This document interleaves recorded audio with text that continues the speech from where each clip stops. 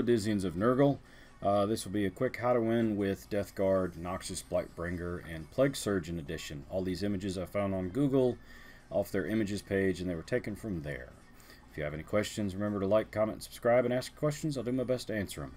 So, straight away, you've got Movement 5, Weapons Ballistic Skill 3, Strength 4, Toughness 5, 4 wounds, 3 attacks, 8 leadership, and a 3-up armor save.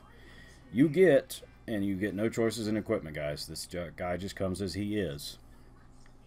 You get a plasma pistol, a cursed plague bell, blight grenade, and a crack grenade. The plague bell is kind of funny because he's got that little bell in his left hand. You can hit people over the head with it. I just find that humorous. It does 2 wounds each. It is a plague weapon. Blight grenade, of course, is a plague weapon. And he has the normal Death to the False Emperor and Disgustingly Resilient. His main rule is Toxin of Misery. Units must subtract 1 from their leadership whilst they are within 7 inches of an enemy. Noxious Blightbringers. Psychers must subtract 2 instead, so this could be good counter-psychic tech. In addition, if a Death Guard unit is within 7 inches of this model when it advances, roll 2 dice and discard the lowest result when determining the distance. So what do I think this guy should do? This guy's a support piece all day long. You should have him close to your units so that he can help them advance faster when you need them to get them up into the enemy's face where they can do the most damage, especially your Poxwalkers who are already only movement 4. And then they can keep getting up there and getting there faster, which is what we want our Poxwalkers to do because we don't want them to get shot off the table. And he also helps with, enemy Psychers. If they're within 7 of him, they fail that Perils of the Warp thing, goes from there. That could be a great thing.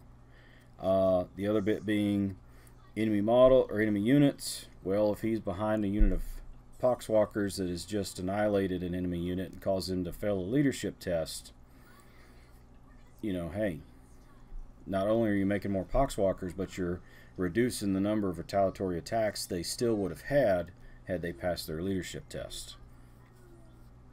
He's also got the plasma pistol, which while only range 12, you're going to have him up front anyway.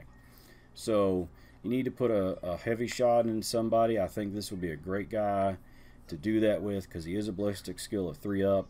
He would certainly be able to at least reach out and touch an important model or put that final wound on some big thing that has been annoying you that you just need to have die.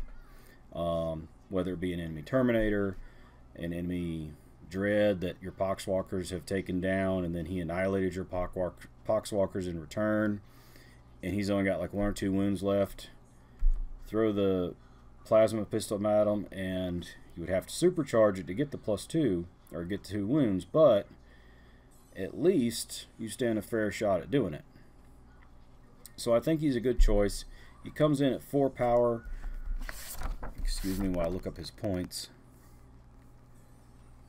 He comes in at 63 points, and that's not going to change because you can't change his equipment. So I think he's a good unit. I think you should take him. It would be a great addition to your army, and since he comes in the Death Guard little box they have for Dark Imperium, great thing that you should have at least one of already, if not maybe more, depending on what you bought. Plague Surgeon, same stat line as the Noxious Blightbringer.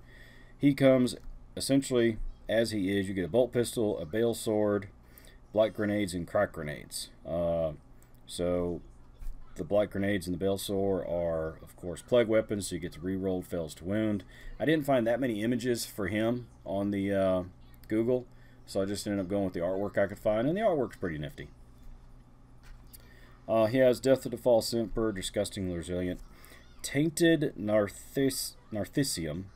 You can re-roll Disgusting Resilient rolls of 1 made for friendly Death Guard infantry units within 3 inches of this model. So at least if you're up front with your army, you can hopefully allow them to have re-rolls on their Disgustingly Resilient to annoy your opponent.